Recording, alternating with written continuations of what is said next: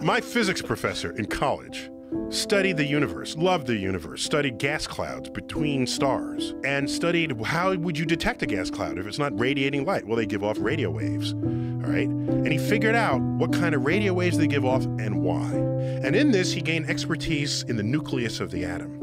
And he discovered that the nucleus can resonate. Depending on the mass of the nucleus, it will, which means depending on what atom it is on the periodic table, it will resonate slightly differently when exposed to the same electromagnetic field. He discovered a new phenomenon in physics called nuclear magnetic resonance.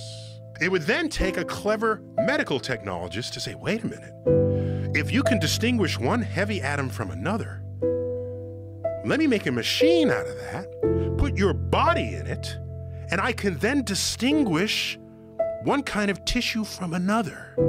And thus was born the magnetic resonance imager.